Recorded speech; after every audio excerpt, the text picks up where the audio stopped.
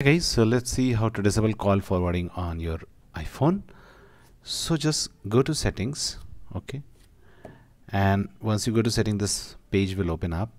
Now just go to phone, tap on it, and now just tap on call forwarding, and you can turn off or turn on call forwarding.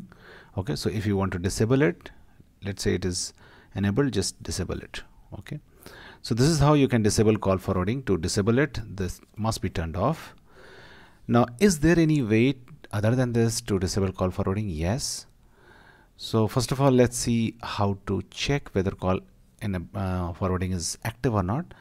For that, just open your dial pad and type *61#.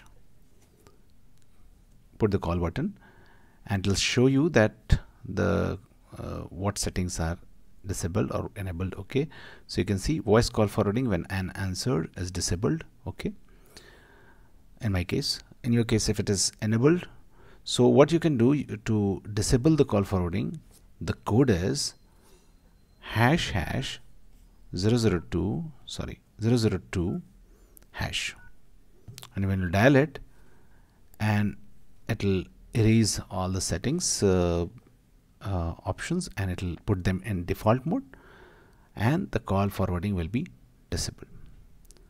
Okay, so this is how you can disable call forwarding on iPhone. That's it guys. Please do like the video, support us, and thanks for watching the Geek Page.